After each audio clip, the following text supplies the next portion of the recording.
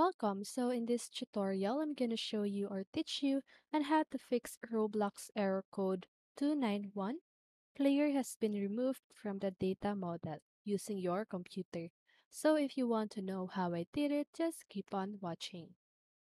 So first of all, let's find out what is Roblox error code 291. Okay, so I searched this, and according to Wealth Quint, it says that it is all about a message that show up when your character has been unfortunately removed from the game's data model. This can happen due to a couple of reasons. So one of the reasons is it could be the result of the script that the game developer has written, or it could be because of server hiccups.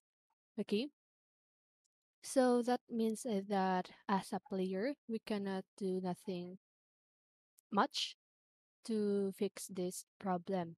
Okay, so what you can do is to just go ahead and report this bug or issue to Roblox game developer, or Roblox support. Okay, so now I'm just gonna show you the official website of Roblox support. Okay, so let's just go ahead and open a new tab and search for help.roblox.com. Okay, so once you've entered that, this is the official Roblox support website.